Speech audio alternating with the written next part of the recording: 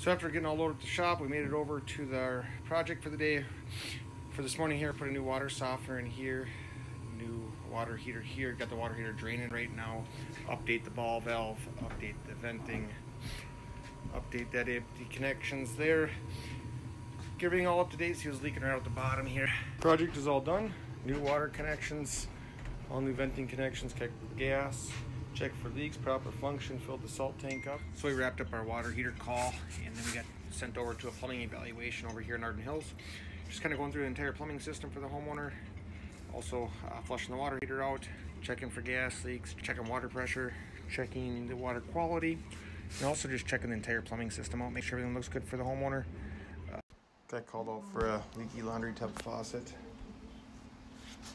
Worked on it before. We'll get a new one installed, new anti-burst supply lines.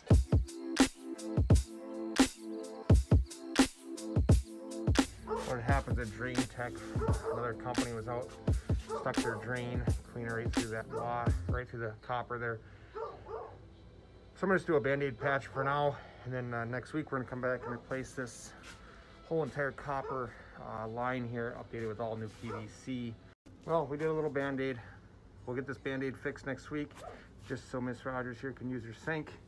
So we're all set. I got the water running upstairs, and we'll be all set.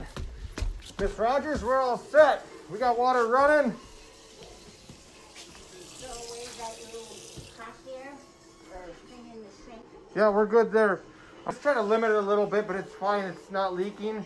Well, that's a wrap up. We had 6:05. It was a successful day.